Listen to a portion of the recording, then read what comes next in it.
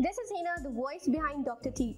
Before we proceed to the video, how about hitting that bell icon to get notified every single time we upload a new video? And hey, you can also check out our playlist on our channel for more awesome videos. So without further ado, let's jump right into the video. Got it. A life without a tongue would have been a pretty much tasteless life. Assalamu alaikum. Today we are going to study about the papillae of the tongue. So what are papillae? The majority of taste bud on the tongue sit on raised projections, and these projections are called the papillae. So papillae are the surface projections of the epithelium. There are 5 types of papillae. We have the VALLATE papillae, the FOLIATE papillae, the FUNGIFORM papillae, filiform papillae, and the papillae simplex. The VALLATE papillae is situated in front of the sulcus terminalis in a single row.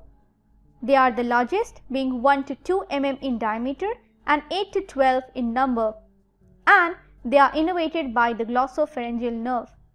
The foliate papillae, these are present on the lateral margin of the tongue, and these are 3 or 4 vertically arranged mucous folds.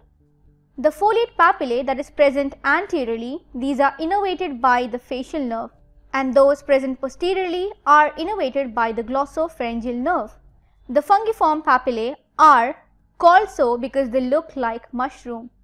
These are numerous round elevations present near the tip and margin of the tongue. They are also innervated by the facial nerve. The filiform papillae cover most of the area anterior to the sulcus terminalis and are most numerous in number. To remember it, let's focus on the name itself. We have the filiform. Sounds like fill, something is filling, right? So they fill or cover most of the area anterior to the sulcus terminalis. Now let us keep in mind that filiform papillae do not contain any taste bud. They provide the tongue with rough surface because of increased keratinization and helps in grasping of the food.